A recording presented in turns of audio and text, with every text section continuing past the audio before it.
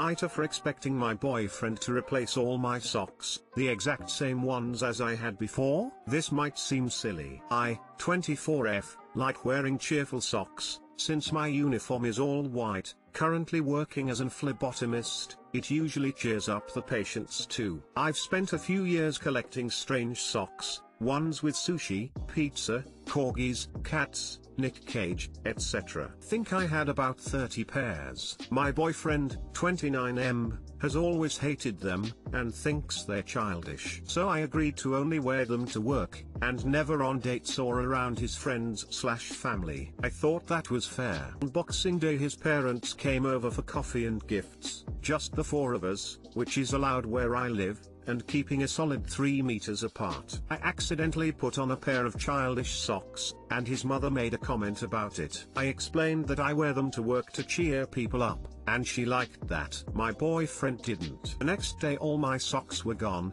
and the drawer was filled with plain black socks. I asked my boyfriend, and he told me he threw them away and purchased some more appropriate socks, so I won't embarrass him in front of his parents again. I told him that that's insane, they were mine and he had no right to throw them away. Not to mention that I spent quite some time collecting them. So I made a list of the ones I remembered I had, and told him that I expect the same ones as a replacement. He told me that's completely unreasonable, and that it would take a lot of time/effort/money for him to find those specific pairs. I haven't changed my mind yet. They cost me a lot of time and effort to find too. I think he's being controlling. He thinks I'm being unreasonable and demanding. AITA, I think I might be an asshole for asking for the exact same pairs. I know that'll take a lot of effort to find. Edit, thanks everyone for replying. I've realized that this might not be a normal fight and am evaluating the relationship. NTA. You're right to take this as a huge red flag. This is controlling and concerning behavior. It is not right for him to police what you wear at all. It's even more concerning he tried to take measures into his own hands when you didn't comply. This would be relationship-ending behavior for me. NTA. A perspective, my husband can't stand when I wear stuff like that either, and rolls his eyes when I wear them. And yet, I ended up with 12 pairs of Harry Potter socks because he knows I like them, and my feet are always cold. Get yourself a man like that, and ditch the prick. I despise fanny packs. Think they're the nadir of both fashion and utility. But I have a close friend who loves them. While holiday shopping for her, I found a fanny pack with a print she'd love and I got legitimately excited because I knew it would make her happy. Good relationships, either romantic or platonic, are founded on respecting who the other person is and loving them for it, not trying to change them. NTA, and this is such a huge red flag. He's being unreasonably controlling over socks, for God's sake. I don't know how long you've been dating or if he's exhibited other controlling behavior, but typically these types of behaviors only get worse with time. First is socks, next is your entire wardrobe, and then what you eat, how you do your hair. He can use "that would embarrass me" as the reason for controlling literally anything you do, except it's a BS reason and he had no right to throw away your belongings like that. Dating for 8-ish months, and this is the first time anything like this has happened. To recap, an essential part of your personality is that you can embrace silliness to bring cheer to your day and others. This makes your boyfriend so upset he steals your things and makes you feel bad for embarrassing him. You need to put on some cute socks and fierce boots and kick that boy out. Or NTA, or the childish one. AITA for kicking my girlfriend out of my place on New Year's Eve for scaring my little brother. We can all agree 2020 was a shit year, particularly for my 29 meters family. We lost our dad beginning of the year after he had a heart attack, and my little brother, 12, had no one to take care of him. My mom died when he was 3, so our dad was all we had left. I fought for custody and was appointed his legal guardian. Honestly, it hasn't been easy. We're still adjusting to these life changes and my brother is taking it the hardest. For months he was just not himself. Bad attitude, lashing out. I got him in therapy because I knew he was just hurting, plus stress of pandemic. His behavior has improved so much since then, even if sometimes there's days where he's withdrawn. Days before Christmas he was feeling sad since it was our first holiday without dad. That day, He asked to be left alone. We had a talk to discuss his feelings and I gave him his space after that.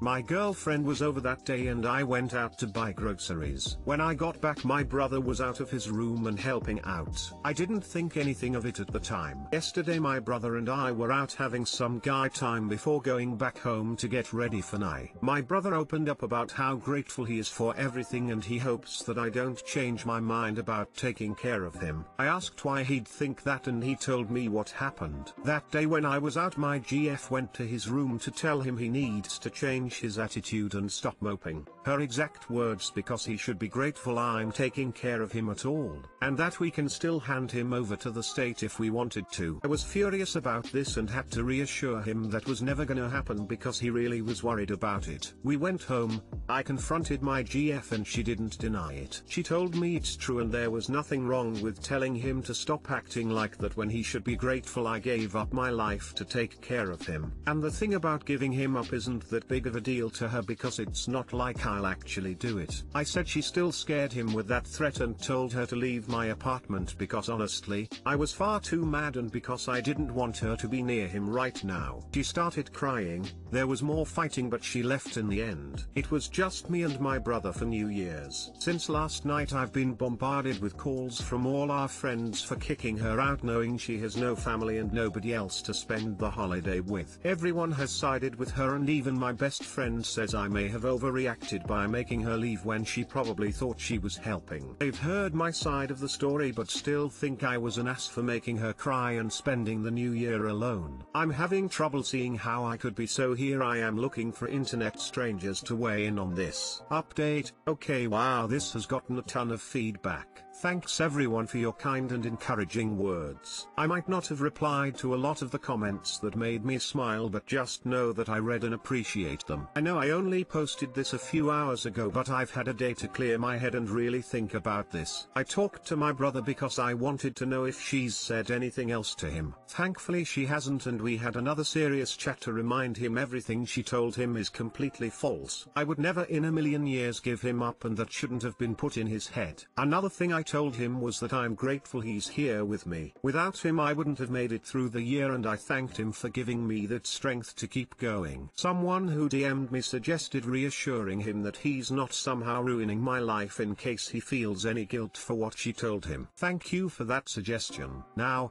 I know you were all waiting on this news. Yes, I did break up with her. Thinking about what a lot of you said, talking to my brother about how this made him feel, and my own thoughts about how badly she acted, I decided that's not someone I want around me or him. Can't risk her doing something like this again and ruining any progress he makes in therapy. I know many of you think I should have done it on the spot, but I wanted to make this decision with a clear head and not when my emotions were extremely high. She came by my place earlier and we talked outside. Her reaction was as bad as you'd expect, and she still believed she did nothing wrong. Even after I explained it all to her, there was just no making her understand, and I told her it was over. I gave her a couple of her things that were lying around my apartment and she left. My phone started going off like an hour later, so I had to put it on do not disturb. That's all the drama I could handle for one night. I'll deal with my friends some other time. Honestly, I'm exhausted, mentally and emotionally drained right now. I think this weekend we'll do something to get our minds off this. I definitely need it after everything, and I know my brother does too. It's been a hard year already without all this extra drama. Anyways, sorry for the really long update you guys, but I didn't want to leave anyone hanging. I'm sure more comments will keep coming. I probably won't be sleeping much tonight, so I'll keep my mind busy by reading and replying to more of you. Thanks again for the support. What a shitty way to start the new year, but he is hoping for better things. Smile. NTA. How is everyone siding with her? She must have told some twisted version of the story to your friends. NTA. Your brother comes first. That day when I was out my GF went to his room to tell him he needs to change his attitude and stop moping. Her exact words, because he should be grateful I'm taking care of him at all, and that we can still hand him over to the state if we wanted to. That is beyond fucked up of her to say. If she really didn't see a problem with doing it, she wouldn't have waited until he was gone to do it.